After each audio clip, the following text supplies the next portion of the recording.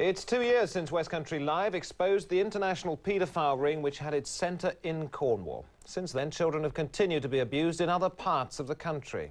In this special report, John Kiddie explores the background of today's case and its central character, Maurice Fraser. I was 13.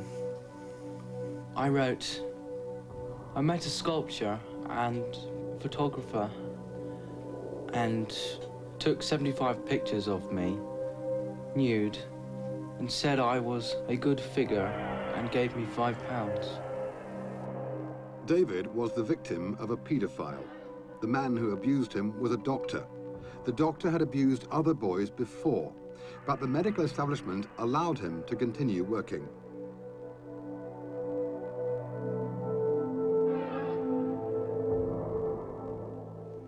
Dr. Maurice Fraser is a consultant psychiatrist. You can check his credentials, as I did, by calling the General Medical Council. Good morning, Fraser, can help you? Yes, good morning. I've been referred to a psychiatrist called Dr. Fraser. I just wanted to check he's on the register. Well, what it means is we've given him registration to work, so he's registered to work. I see. That's fine. Thanks a lot. Maurice Fraser has been jailed in the past for abusing boys. The General Medical Council know about this, but they refuse to strike him off. They won't tell us why. Well, he is a career paedophile. The offences that he has committed are not one-off offences. People in his position are clearly a danger to children. 2 years ago, West Country revealed the links between Fraser and paedophiles in Britain, America and Europe. He had helped to found the Azimuth Trust, a charity in Cornwall which took children to sea without their parents. A fellow trustee, Mike Johnson, was jailed last year for abusing boys on his yacht. Until now, though, Fraser has escaped justice. Fraser, too, abused one of the children involved with the Azimuth Trust. That was in 1990. The boy made a statement to the police 2 years later, but Fraser wasn't charged. His arrest came, quite by chance, through a separate police inquiry hundreds of miles from the West Country. South Godstone in Surrey, a wealthy, prosperous and outwardly respectable village 30 miles from London. The boy we're calling David, that's not his real name, was brought here and sexually abused. He was just 13. At a house called Fiddler's Grove, which lies about half a mile down this private drive behind me, there was an art exhibition. Among those attending were several paedophiles. One of them saw Maurice Fraser in the company of the boy we're calling David. He asked Maurice Fraser if he could photograph the boy naked. He did so behind a barn in the grounds. Terence Waters was the photographer. Maurice Fraser allowed him to take pictures of David. Fraser had befriended David's family in Cornwall some time before. What the family didn't know at the time was that Maurice Fraser, the trusted doctor, the child psychiatrist, was a paedophile, a convicted child pornographer. And so too was Fraser's friend, Terence Waters. Waters was well known in his hometown of Chatham. He was the artist in residence at the local arts centre. He even painted a portrait of the mayor. In September last year, Waters was sent to jail for 10 years. He had taken obscene photographs of young boys in Kent. Ironically, he, like Mike Johnson, had lured the boys into helping him with his boat, which he kept moored on the River Medway. Some of the pictures were even taken at the Civic Arts Centre. Waters was convincing. He's a charming man, ideal person to deal with, very polite, well-spoken, intellectual, comes across as a very honest person. In Waters' house, police found thousands of photographs. Among them were pictures of David, the ones he'd taken at the house in Surrey. Why did you say... I've nothing to say to you. About setting up Azimuth, Dr. Fraser? I've nothing to say to you. Why did you set it up? After we revealed the truth about Fraser in 1993, he was sacked from the job he'd obtained at a hospital in Southampton. Because he was still on the General Medical Register, his employers thought he was safe to treat their patients. Fraser, in fact, is part of another paedophile ring.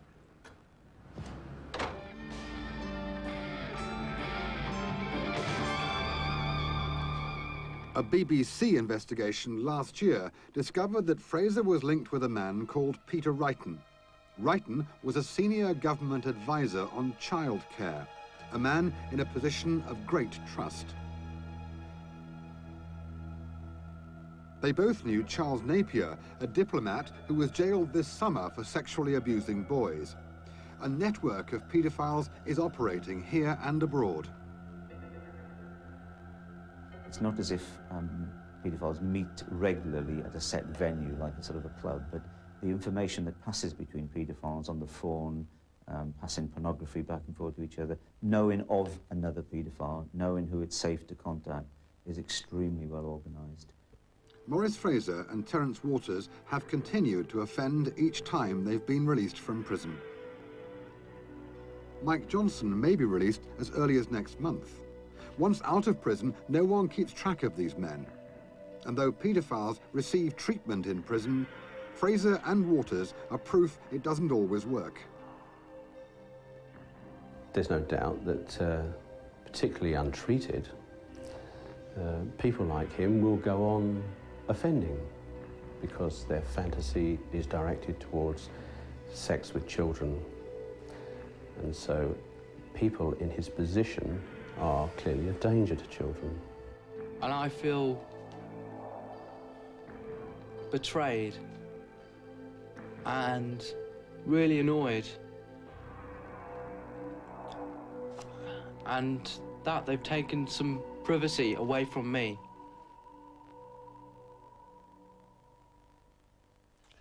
John Kiddie reporting. I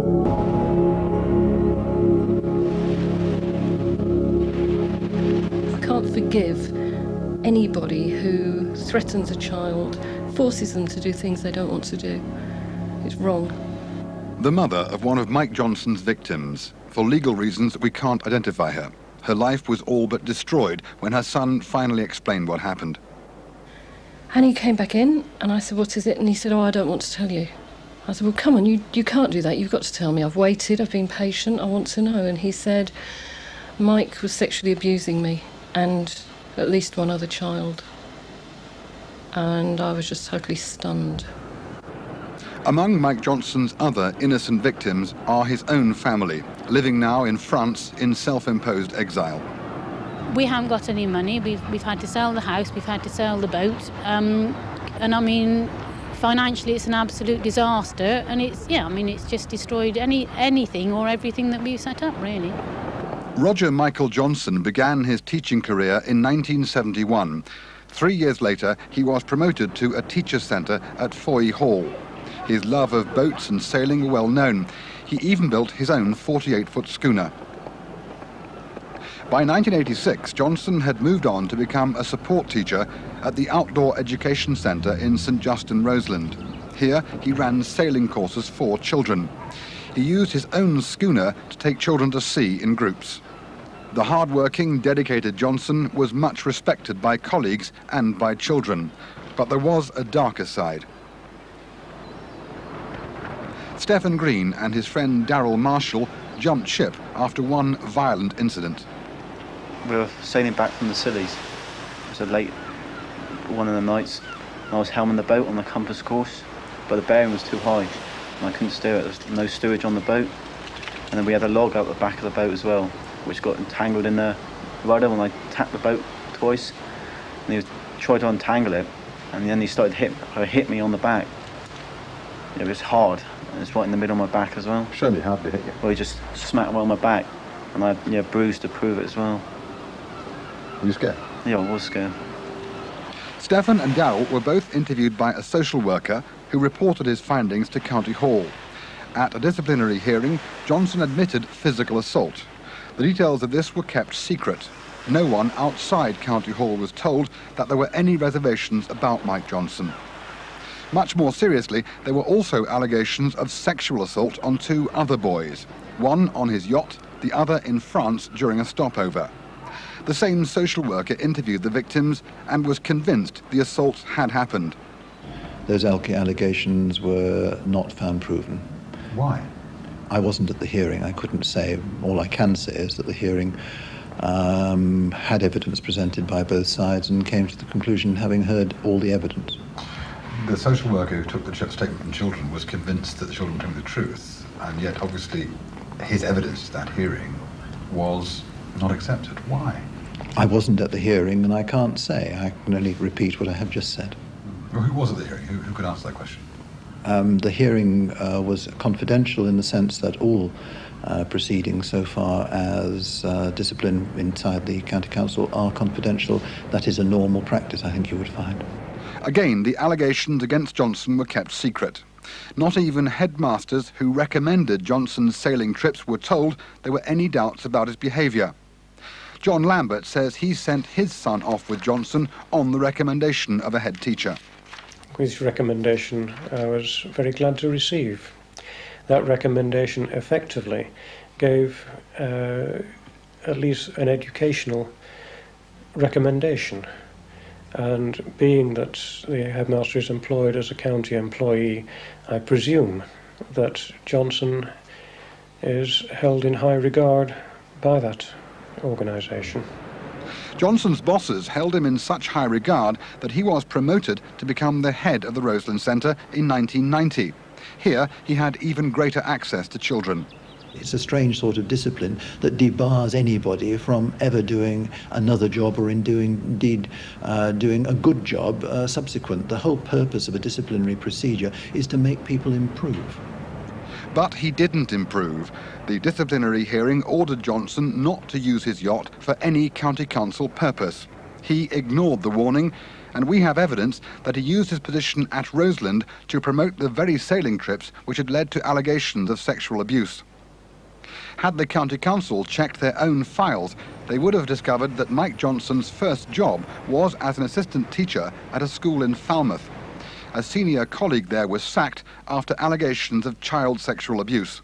The pair worked together for 3 years.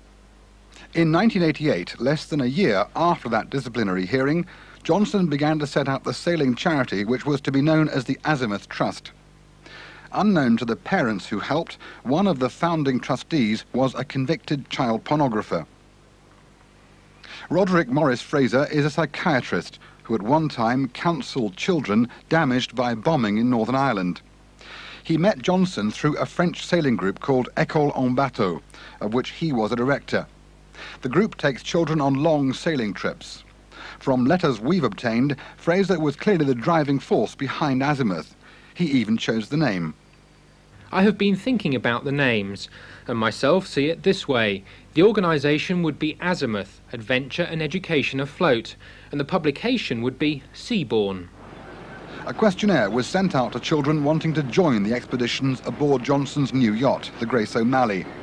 Fraser was deeply involved in the early stages and in selecting children.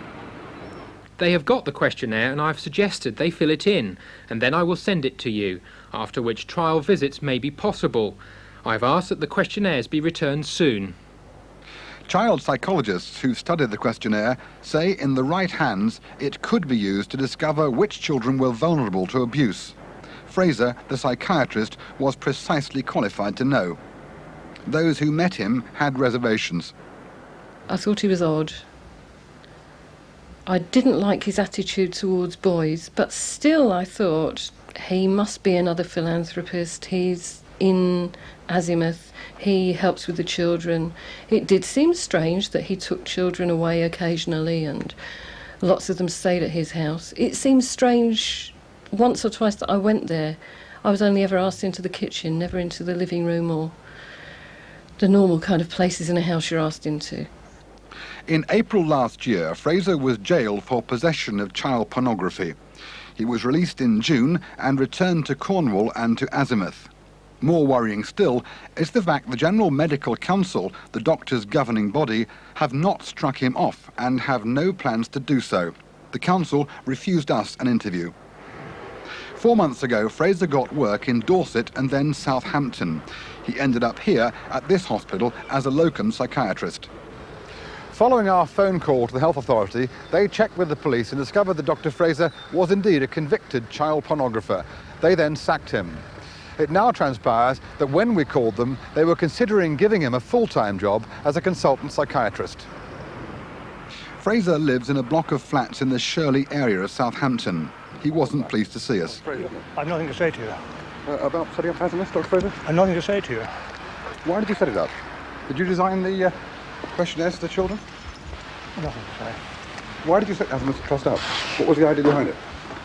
To cure children, was it? Doctor? You've nothing to say to the families back in the West Country who you betrayed?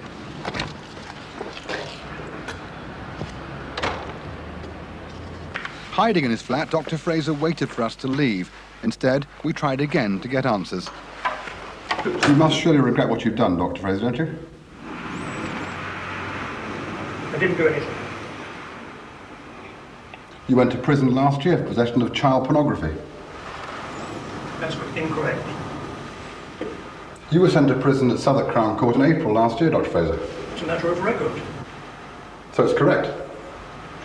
It's a matter of record.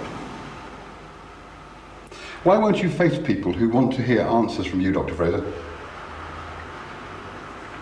Don't you think you owe it to people, to parents, whose children's lives have been ruined by people like you?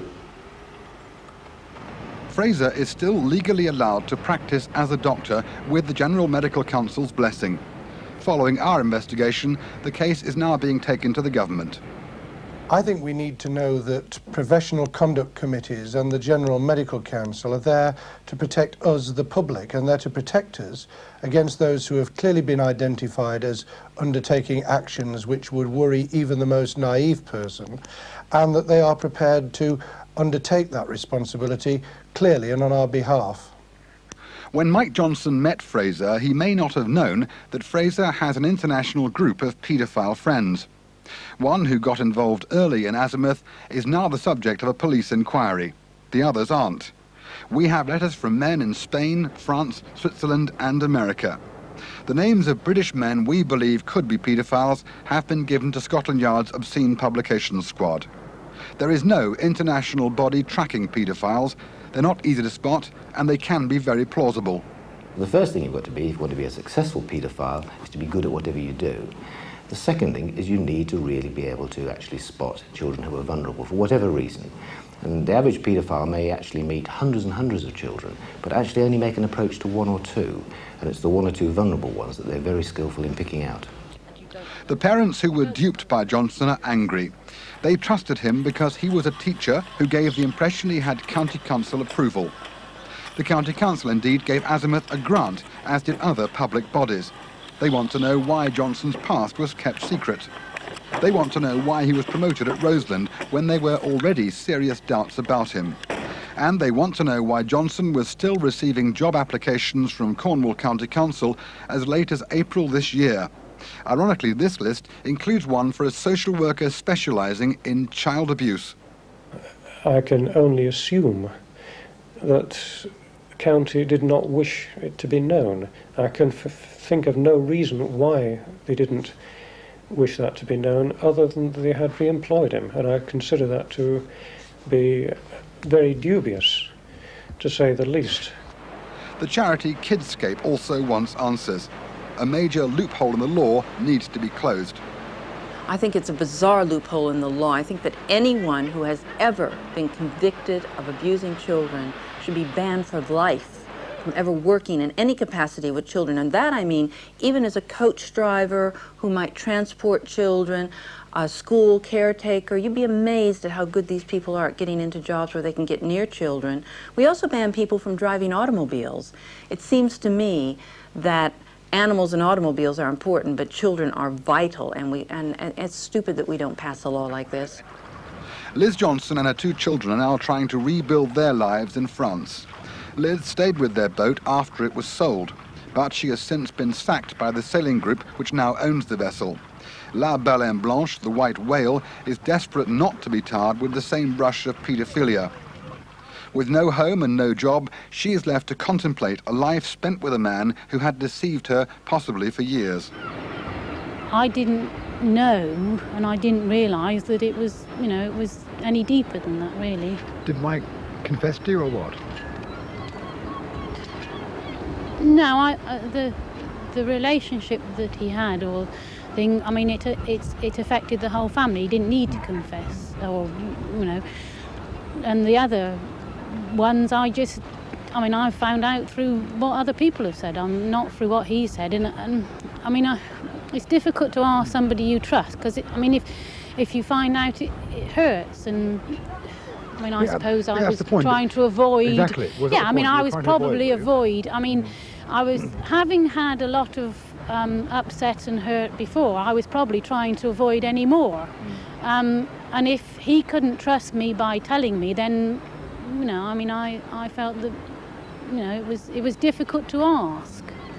I think I understand that point. I mean, if someone you trust and you love confesses half the truth to you, you don't want to hear the rest, is that right? Yeah, and also, I mean, if they've confessed a certain amount, you then have to still believe that they're telling you the truth.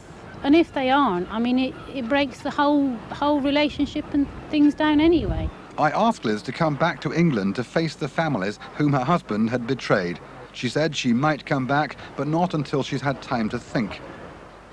The legacy Mike Johnson and other paedophiles leave behind is a long and appalling one. We used to think that it was the minority sort of abuse. I think some of us now begin to think that maybe it's actually up at the same level as physical abuse is.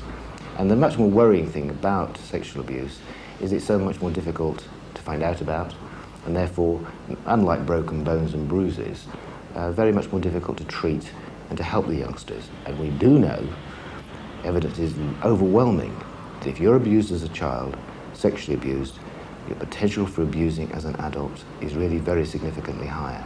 And so by not actually solving the problems in one generation, we may be creating them for the next.